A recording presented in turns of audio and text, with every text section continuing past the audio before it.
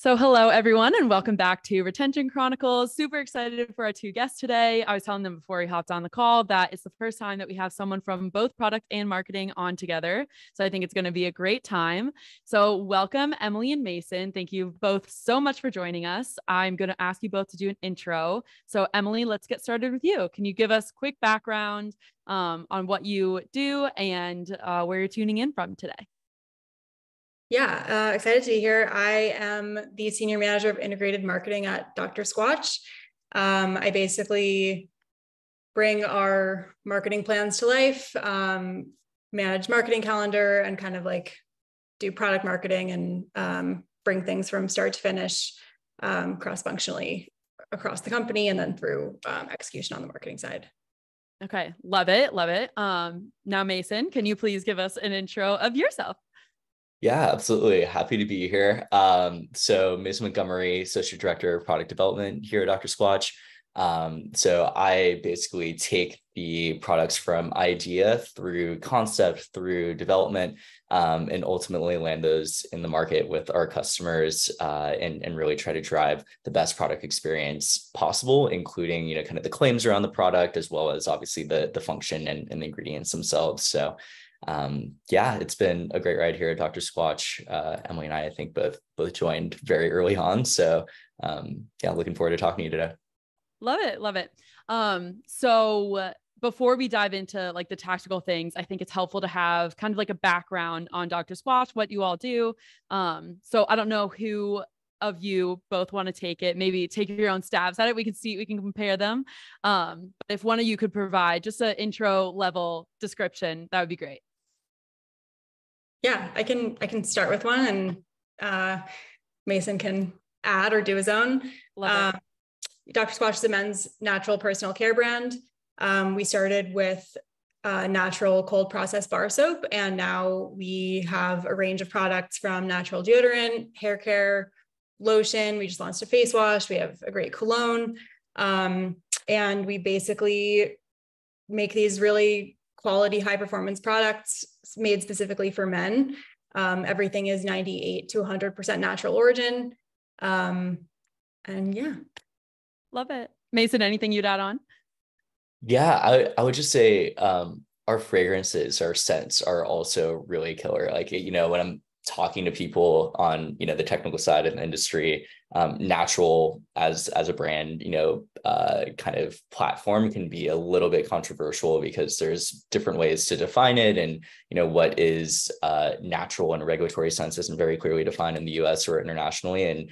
And something that I always kind of joke around when I'm telling people about the company is on the technical side is, yeah, we're a natural product, but we're actually like a fragrance brand that is natural, in my opinion. Like that's what our customers like love about our products, the scents, really manly, inspired from like different nature, kind of emotional, transportive experiences is something that our founder really took to heart 10 years ago when he started the company, and that's continued through all of our product lines today. So everything that Emily said, and then also just everything smells great, which we all love being able to sell those products. So yeah, that's not a bad add-on, honestly. Like, especially for something like a podcast where most of our listeners are tuning in just with audio, to be able to try and tap into the fragrance side of the brand is always a fun one to do.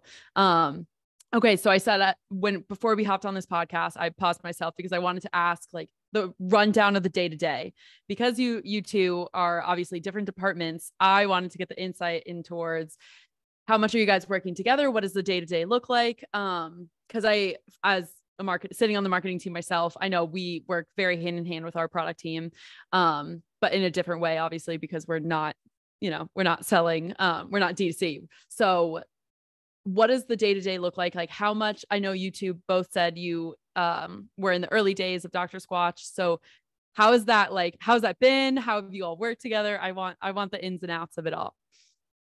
Yeah, for sure. I'm happy to start, Emily, if that's cool. Okay. So I would say it's definitely changed a lot over time as the company has grown. So I was employee, like I think 15 or so, and like one of the very first product development hires. And Emily, you had to be like what, like 10 or something, maybe even single digit, if I'm recalling correctly. Yeah, 8. So when we first started at the end of 2019, we were working obviously pretty closely together on a lot of projects. So like toothpaste, I still remember. Like we didn't have really like a creative art team at the time or a packaging team. And Emily and I like literally like were drawing the toothpaste container and like designing the copy and the art like on a whiteboard, and we were just like, this is going to be our toothpaste package. And now we have a completely different process where there's probably 2 or 3 teams in between us, in like kind of gatekeeping that. And we do have a packaging team and a creative art team and everything like that. So I would say it's changed over time, but in the beginning, that day-to-day was like, look, we have this concept. We wanted to do a morning and night toothpaste, and what does that really mean for a customer experience? And we worked together on bringing that to life. And then, I would kind of bring the product perspective and what were the ingredients that we could talk about. And then we'd be like, that's not a great product slogan. Let's make it a little bit more marketing friendly. And yeah, I think that was the early days. And maybe Emily, you can talk a little bit about how it works day to day now. Yeah. I was going to use the toothpaste example also. I have like very fond memories of that. It was really fun. Yeah. Just adding on to that a little bit, I think like early on, we didn't have any like process for bringing a product to market. So like Mason was working on this product, and then everyone was like, okay, we're launching a toothpaste. And on marketing, we were like, what's the toothpaste? Like what's going on? Yeah. What do we say about the toothpaste? Yeah. And so I think for both of us, actually, that was a pretty cool experience to like, I got to be like way more involved in like the product development side and like thinking about how we're talking about our ingredients and like a really like deep level. And then Mason also got to be very involved in like the marketing and messaging side, which I think is something like, I don't know, but I think a lot of product people don't maybe get to experience that much. And so that was like a very cool, I think, learning experience for both of us to like be really on the other side. And yeah, like Mason said, now we have a variety of teams and we have a product strategy team. And so it's kind of a collaboration between product development, product strategy, marketing, to kind of craft a story around the product. So it's not like a simple handoff, but like product's not like, okay, this is the product we're launching. It's like kind of a collaboration throughout, even though Mason and I don't work directly together all the time. I think our teams are pretty involved, and our teams are involved with other teams that are also bringing the product to life. So I think there's a lot of like collaboration on like the product claims and the like key functions and like the key benefits and the like why we're launching a product and like what the kind of core benefits are and what we want to bring to our audience.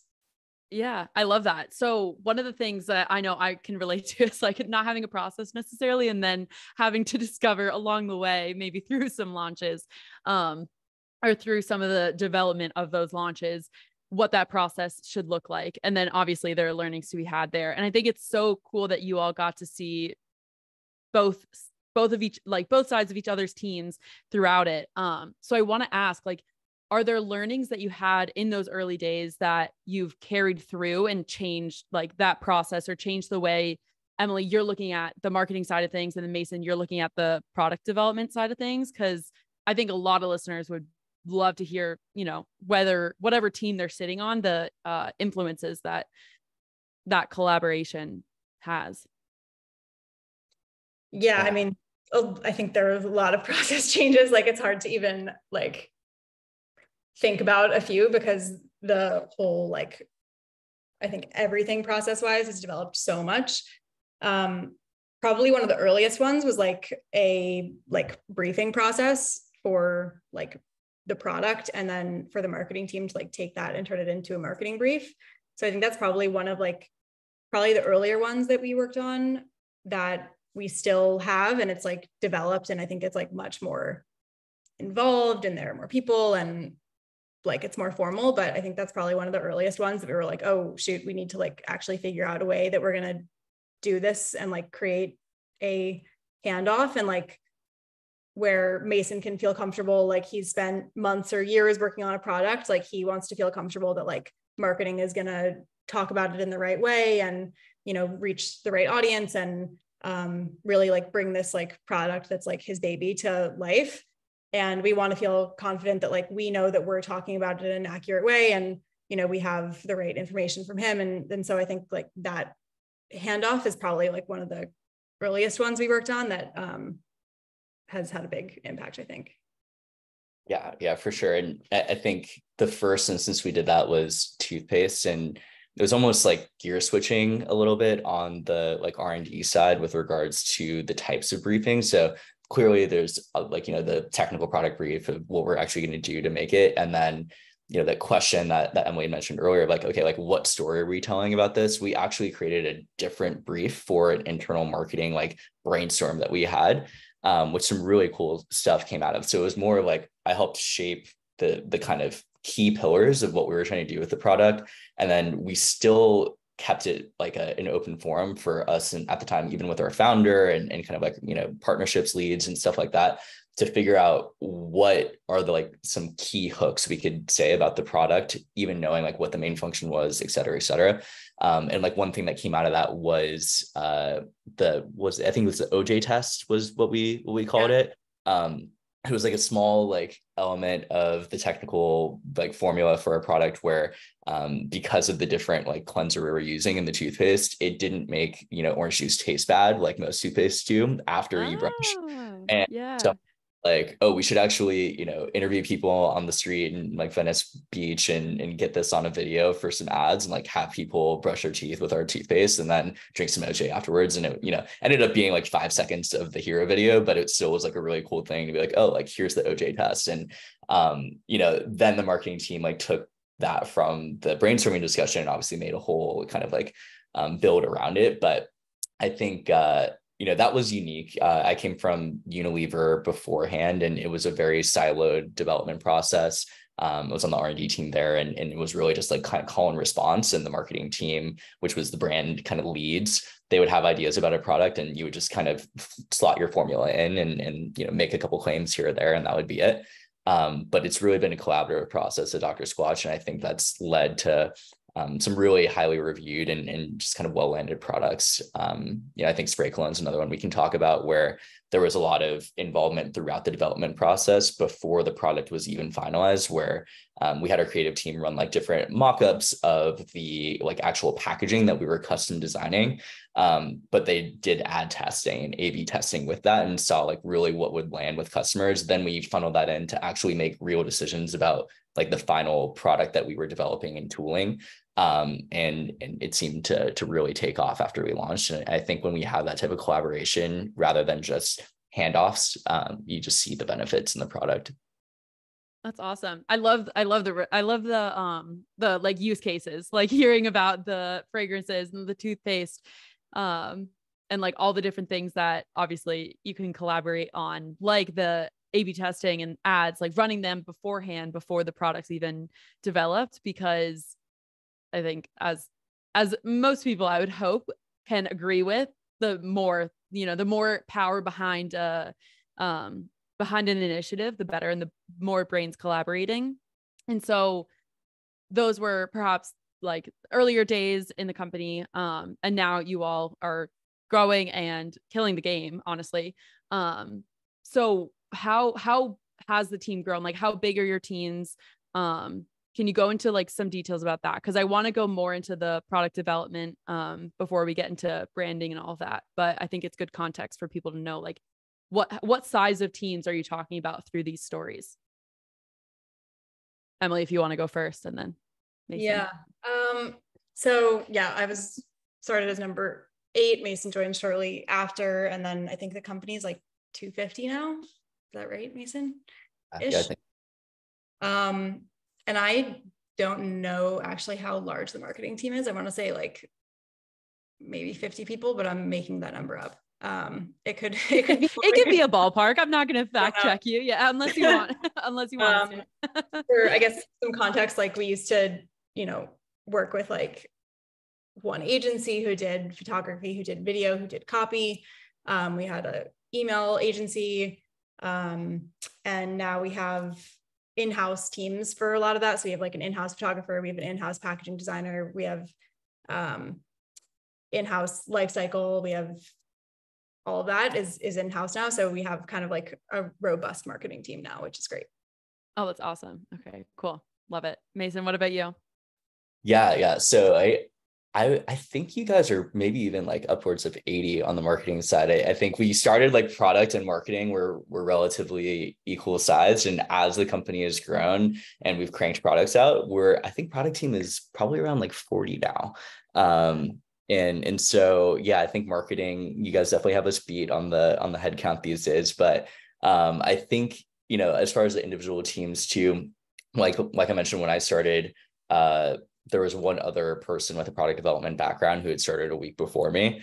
And now we have a robust, not just product development team, but also internal R&D team. So we built out a lab. We have different formulation scientists with those backgrounds. We have a whole packaging team now that I helped build out, and now is broken out and it's a team of 4. So there's just a lot of, I think they're hiring for a 5th now too. So I think overall our product development R&D branches, we have like 15 people, something like that, with a couple of new people that we just added, whereas it was 2, 3 for the first basically year and change of the company. So definitely it's been basically was a new company every quarter for the first like 3 years, as we went from the 15 to 250, 300 people that we have now. So and then we also have the product strategy team, which is like a new, right? Like that didn't exist when we started. And that's kind of like I think like the middle ground between like marketing and product development. Yep.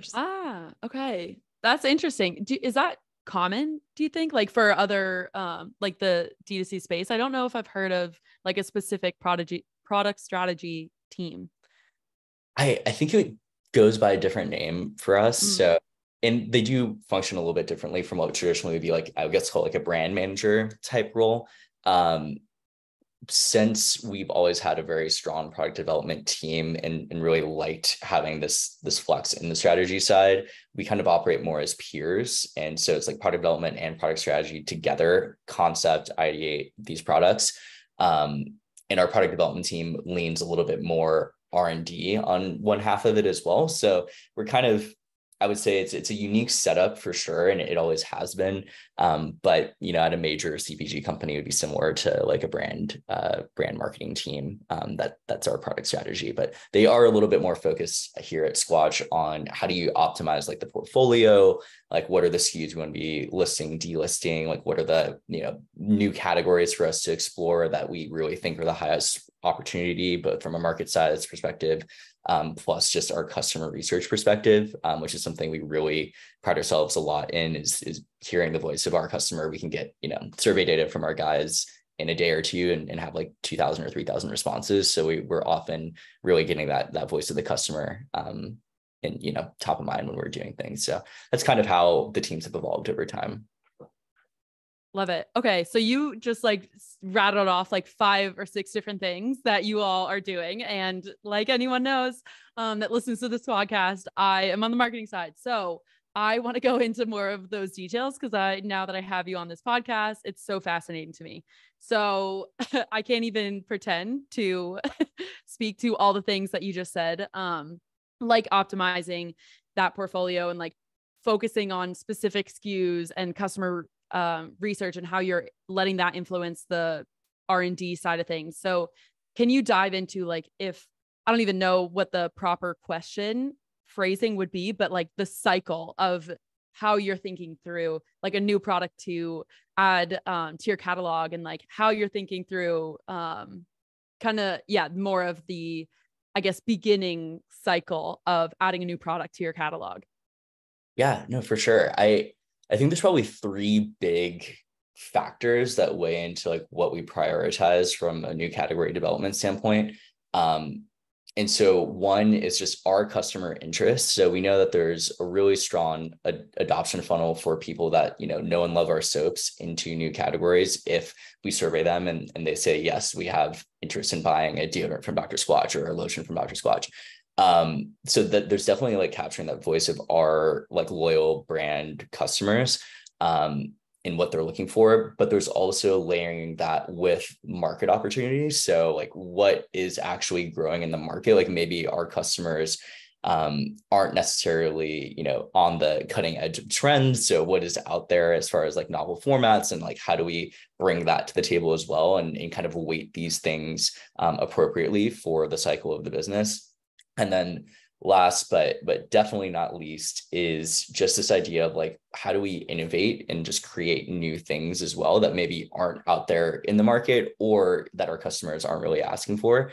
Now I think that last piece is like heavily asterisk, because we always will put something in front of our customers before we actually commit to doing it.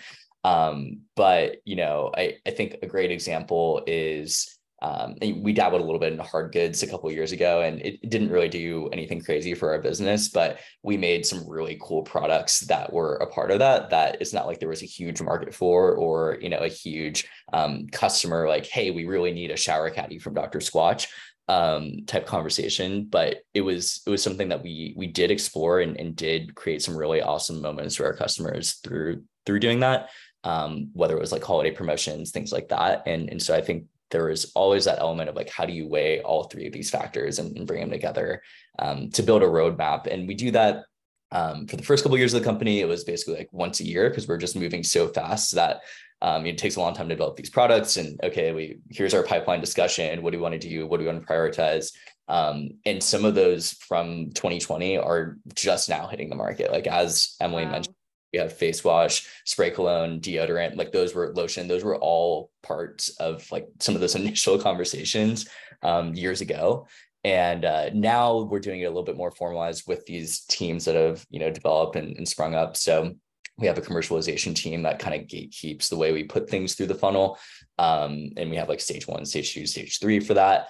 And then the portfolio strategy team and product strategy team, like they are also really looking at this almost now on I think it's quarterly basis, or at least half year is what we've done for the last year and a half. And we're calling it like planning week, where it's like, okay, like where do we fine tune the products that we already have in market? Like we need to make sure that those don't get outdated just because we launched them 2 years ago. And then where are we going to try to slot in some of our like big swings in the coming year or two from a new category standpoint. So it's definitely well organized, well thought out. And I think, props to the rest of the Squatch org for kind of setting that up pretty early on, honestly. A lot of ex-consultants that came to work here for better or worse. And I think that it really showed from that planning and like how we prioritize things. Yeah. That's super interesting. Okay. So, cause that's really like new products. Right. And so, like when you were speaking, I was also thinking about like, is there any element to like updating or fine tuning the current SKUs you have in your catalog? Or is it kind of like once they're launched, like that is the whatever, like the most perfect or best product possible? Because I know you mentioned also like listening to your customers and using those reviews. So what does, I guess, like fine tuning a product that's already launched look like? And then Emily, I promise we'll get to you with marketing questions. Don't you worry. You're good.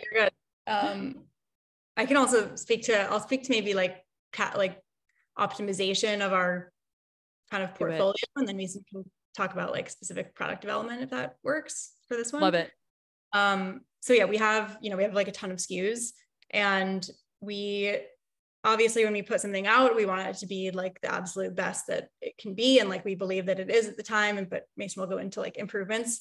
But we also are looking at like our full like portfolio and what makes sense together, and we have this whole like scent strategy. So we have some scents that don't go across categories. Like for example, Gold Moss is like a bar soap I think we've had around definitely since before I started, I think since the OG days. But it's not like a scent that we have across multiple categories. It's just bar soap.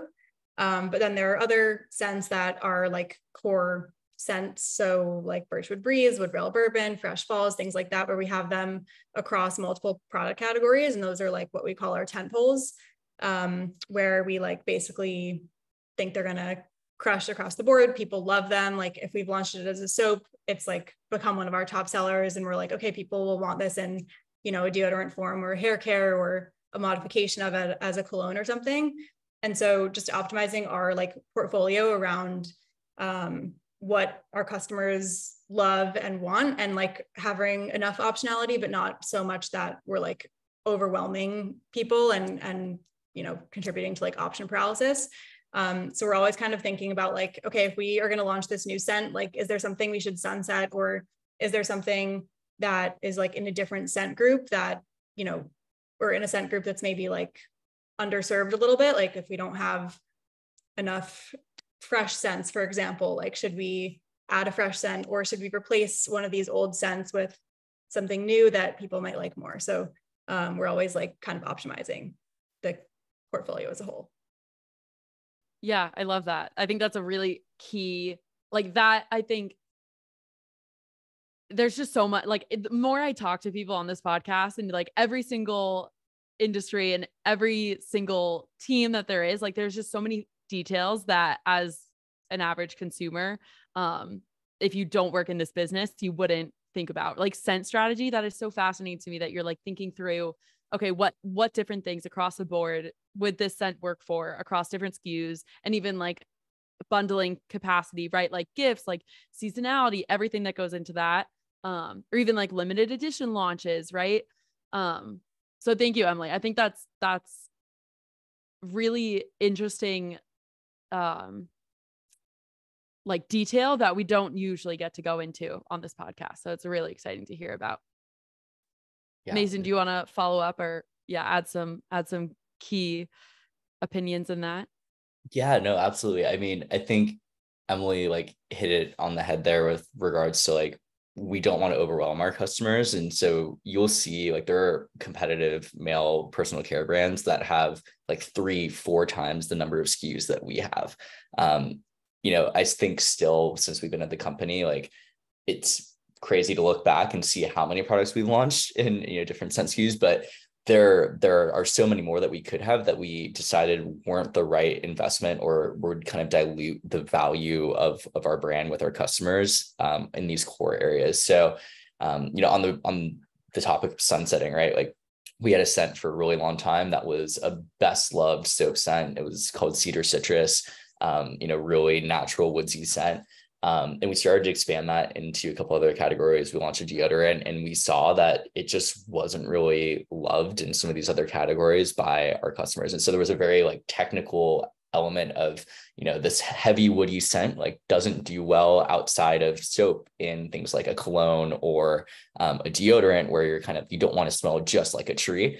And like, while it was such a great, kind of like seller for our soap, we found that people actually reviewed it a little bit more poorly than you would expect for how highly it was purchased. So there was like this little bit of disconnect. Like people loved the name Cedar Citrus, but then when they actually were using the product, we looked into that insight and we're like, okay, like clearly there's something here. Like maybe we should create something else that evokes the same, quick kind of like resonance with customers on the purchasing side, on the merchandising side with the marketing team, but also has a product that's supporting it that's like a lot stronger from a performance standpoint, that would allow us to expand into things like shampoo and conditioner and some of these other categories that we're trying to push into. So I think it was a great example of like what Emily is saying of, not just looking at it from the like marketing perspective of how many SKUs we want to show on our homepage funnel for the bundles, for things like that, but then also like where the insights of the product formula underlying can help drive like those decisions. And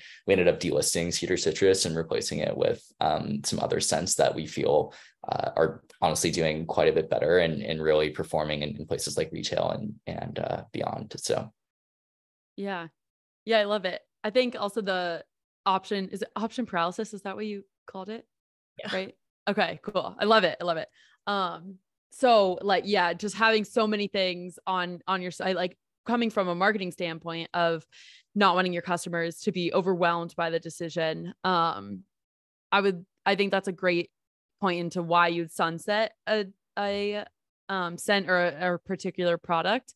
And that reminded me that I wanted to discuss the ads and like the A/B testing that goes into once you have a product that is maybe through the R&D stage, that the product strategy team is working on, and kind of creating that bridge between you have the ideal product or you have an idea for it, and going more towards like, how are you thinking about marketing it?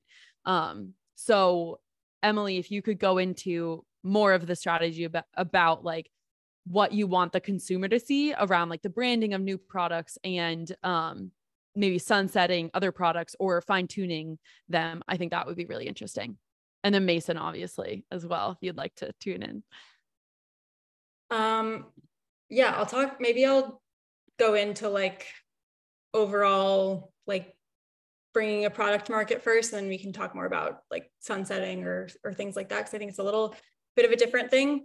But yeah, like I think, like we said, it's a very collaborative process with product strategy, marketing. So we, work on like the product story and the positioning really closely with the team. And then once we have like all of the final information, we've kind of aligned on like the kind of story direction. We put it into a marketing brief and begin to like brainstorm how we want to position the launch. So sometimes that'll be like Mason mentioned for cologne, we did like pre-launch testing of different types of messaging and visuals and things like that. And then we took those insights to build out like actually what the campaign plan was going to be. And we did, we kind of used like the winners from that initial test to determine like the direction we wanted to move forward in. That's not something we do always, but for that like particular launch, it made a lot of sense. For everything, it doesn't make sense because we're obviously going to do so much like testing with creative anyway that we can, test 5 different messages and pick one, Mm-hmm. But for that particular one, it made sense. And we do a lot of surveying in terms of like what claims are most important to people, like different ways that we can message that, even if it's not like a direct like creative survey. But yeah, we'll put it into a marketing brief and like brainstorm how we want to position the launch, and then brainstorm like what channels we want to test out, if we want to try anything new, and then like who we would need to engage to make that happen. So whether that is, engaging the product strategy, customer insights teams, or engaging a new agency, or, getting a new partner or a new influencer to help promote it, kind of just like thinking through all of that. And then once we have like a plan built out, we, obviously start scripting and creative direction and all of that. And we, again, I think the middle part is maybe a little more siloed into like marketing. And then we basically bring in like product development, product strategy, and compliance to like review all of our scripts, copy for the website, all of that, to like get their inputs on how we're messaging the product and like the product story, and if we're getting it right. So I think from start to finish, it's pretty collaborative. Mm-hmm. I love it so much. Mason, anything you would add? I would just like applaud the marketing team more. Like I know, like honestly, like what you guys have done in the past couple of years has been incredible on the advertising side. And like I know, like, so our creative team has sort of broken out a little bit and done a ton of A/B testing with different ads, right? Like just so, and Emily, you could probably speak more to this, but talking to some of our partners over there when I'm helping review some of the claims, like we test like how many, I think at certain times for some of our core soap ads, like maybe like 20 versions of like the 3 seconds at the beginning, like what is the hook that's going to get somebody to like really pay attention to this ad, and where ad attention spans are getting slow, like kind of less and less fewer seconds per like ad grab that you're trying to get people on. And so like some of our most successful deodorant ads have been us showing slicing of soap at like almost ASMR like, and then deodorant is like 2 or 3 seconds in, like, hey, buy our deodorant. It's just not even connected to the actual product that we're selling, but the ad development team has been like, yes, this ad kills when you're showing slicing of soap, like let's just make sure we run it for some of these other products.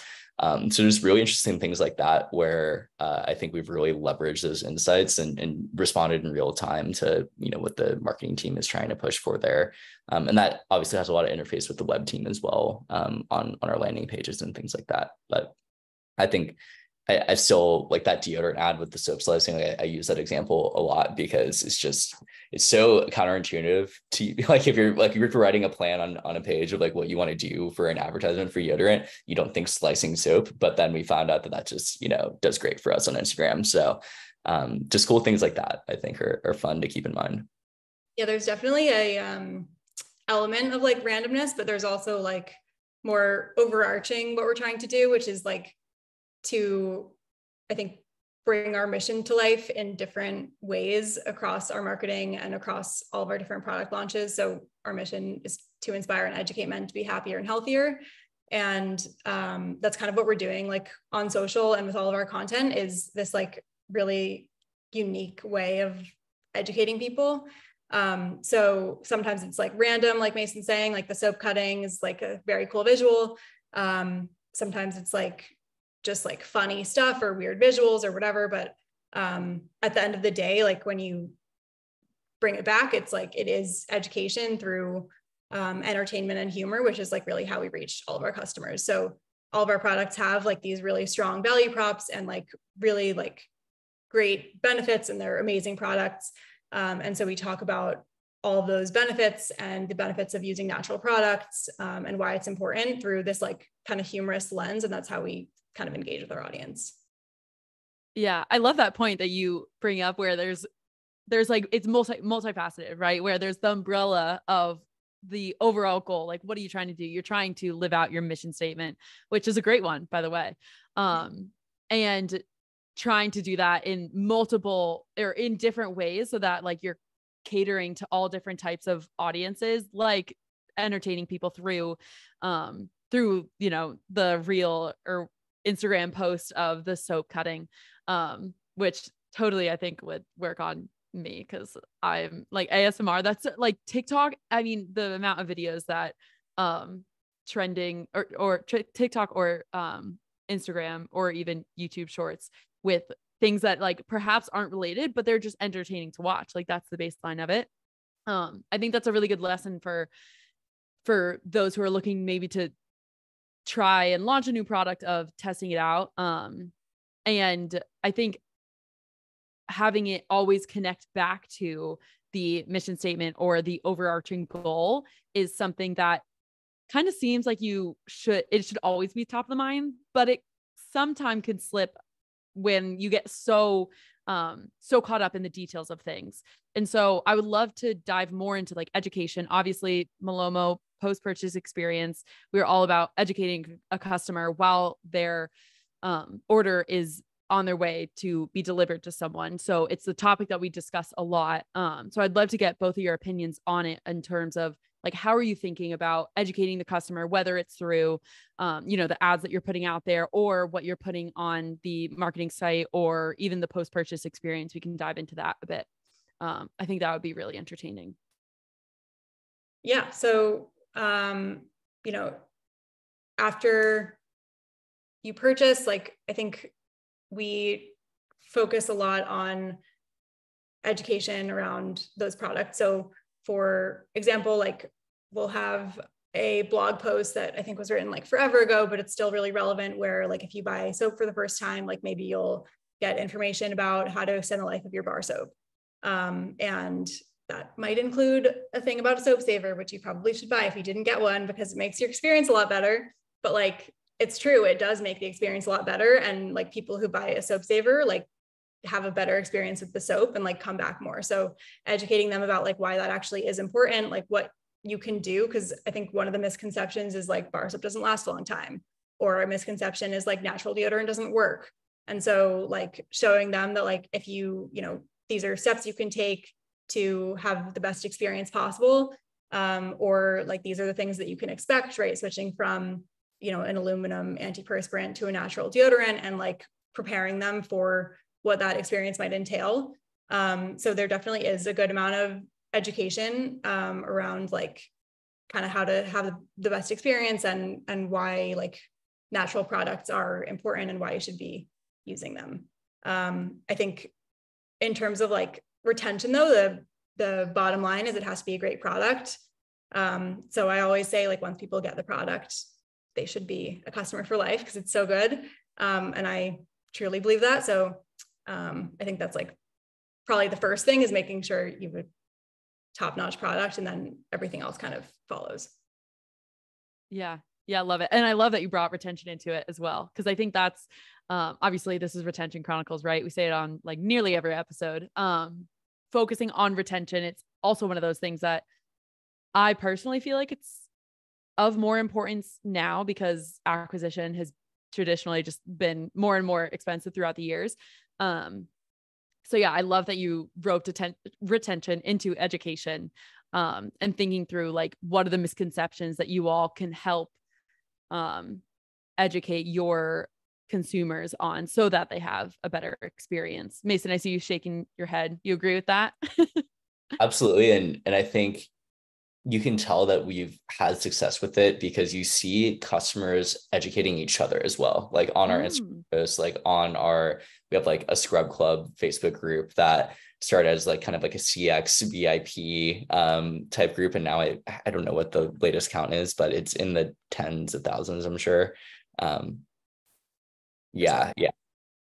So I think the audio cut out, but Emily, you were saying, I think 30 was what I saw or something. Yeah. So 13K. 13, got it. Yeah. So it's something that, like, we sent out for deodorant, for instance, like a detox from, aluminum deodorant to our product, and what you expect to see, from a like physical body and like formula interaction change over time. And I remember seeing people like on the Instagram post after a couple of months, like commenting to people saying like, hey, like, just give it a couple of weeks, like your body will adjust, blah, blah, blah. And that's when I was like, okay, we're actually doing a really solid job here of like spreading the message about these products and, potential like insights that people can have to utilizing them better. So definitely agree. And sometimes it's overt like that. Sometimes, I think hair care and kind of our existing shampoo and conditioner that we have out there as well was something that our founder at the time was really into trying to change people's routines about. That's a difficult thing to do, but our shampoo bottle is 8 ounces and our conditioner is 12 ounces as a result. Because we're trying to tell guys that you shouldn't shampoo every single day, but you can condition every day. And so like the formula itself this was before any of us were at the company, but was designed to kind of support that as well. So the conditioner is like a really light one that can be used every day. And even though we had a video where we were educating people about it, even though we, had it on the package itself, like it really, you really get through to people when they're like, why is this smaller? Oh, that's why. And so I thought that was always an interesting thing too, because I don't think I've seen any other like male brand out there try to do that. And, maybe we don't do that forever, but I think it's something that was just a really interesting experience for the last 3 years. And we obviously sell quite a bit of the product. So I think people, resonated with that. Yeah, that's a cool example also, because now I feel like that's common knowledge. Like at least with women, it's like wash your hair like once a week, maybe twice, and I feel like it used to not be so common of a thing. And I feel like Squatch was kind of early on that trend. So that's a cool one.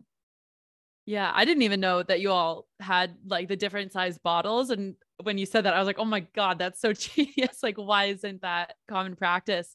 So yeah. And like, I have pretty long hair. So like, like you said, Emily, like as a woman, I know like now I feel like more, it's more normalized to like shower and rinse your hair once or twice a week, like you said. But even like the notion that like I have to plan in my mind, I'm like, I buy like different levels of shampoo and conditioner. Like I'll go through one of the bottles, like the shampoo or the conditioner way quicker than I'll go through the shampoo for that reason, because they're the same size bottle. So it's like almost a 2-to-1 ratio.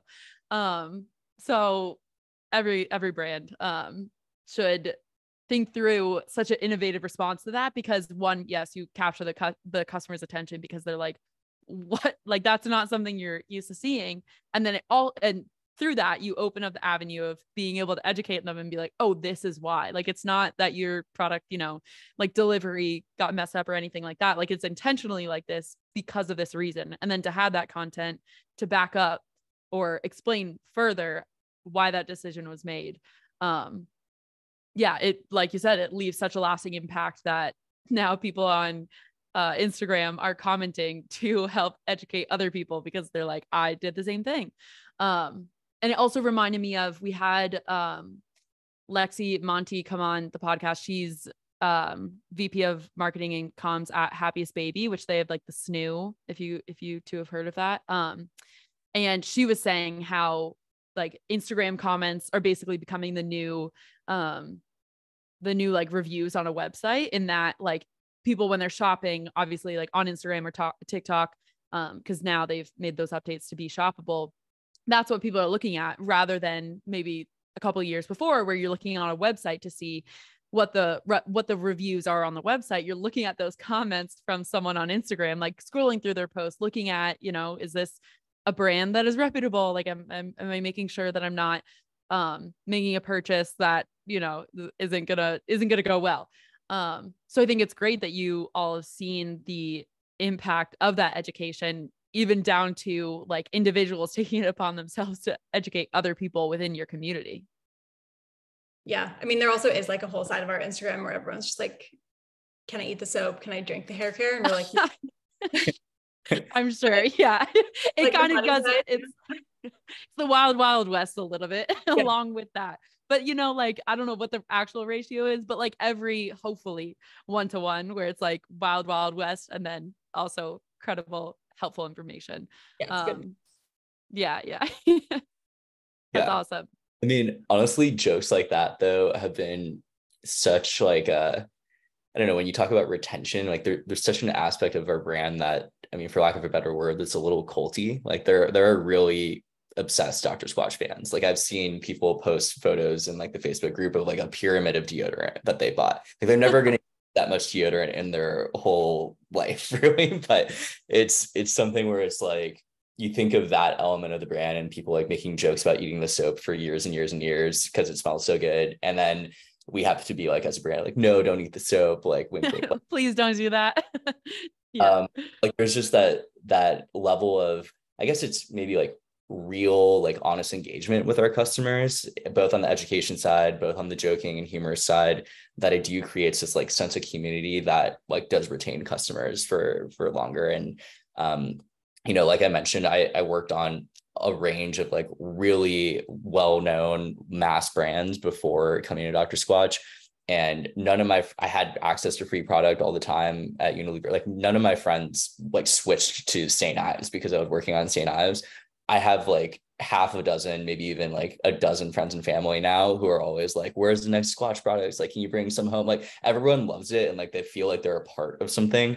And I had been an Old Spice man my whole life and like had never changed, even when I was working at, Unilever and Dove and these other products. And then we launched our, Dr. Squatch deodorant, and not just myself, but also my wife and like some of my best friends have like been using the deodorant for years now. And it's just, I think there's just something to say for that too, of like, the brand is fun, the brand is honest. And like, that also keeps people feeling like they're a part of something that they want to keep purchasing. Yeah, I love that. So you basically need that pyramid of deodorant so you can give it out to all your friends and family. Sounds like you're already on that motion. Yeah, I think that's what it comes down to. A lot of the times I find like some of those inexplicable just like moments of connection with a brand and then a consumer, which is obviously very difficult to like be able to try and pinpoint like what that even means, or what it means to a customer, or what it means to a brand, in those like moments that you can laugh and see like, okay, this is what the community is like. Like you have inside jokes and you have people who are in this Facebook community, like whatever, helping each other, like laughing with each other. It's really fun and special. And I feel like it's in from a consumer point of view, like even outside of working in the space of e-com, it's like that is what a trademark or like a stamp of a D2C brand is, where they have that like loyalty, or they have that fun brand behind them that people also connect with and continue to buy from that brand because of like the community that it offers, or the education, or the laughs that it offers, whatever reason they stick by. Yeah. So I love that. Emily, anything you'd add before we wrap up this amazing episode? Any pyramids of deodorant that you've seen on Instagram? Oh my God, so many. I mean, I have my own pyramids. Like I have all of our limited edition soaps like that we've ever launched in both new and old branding. in like a bookshelf, and I always add to it, and it's like getting a little bit overwhelming, but I feel like one of those people. I feel like but all you're of us, keeping it going. yeah, you'll see like all of our like backgrounds on Zoom are like bookshelves of Squatch. Like, so That's so cool. Yeah. Turn it into interior design. There you go. I love it. Well, this has been such an amazing episode. I'm sad that we've already gone through the hour, which is crazy, but thank you both so much for making the time. It's always fun to have people on the podcast, getting to connect with others, and mainly giving the platform for you all to share with our listeners and provide so much value. So really thank you for taking the time to do so today. It's been amazing. Yeah, thanks for having us. Of course. Thank you.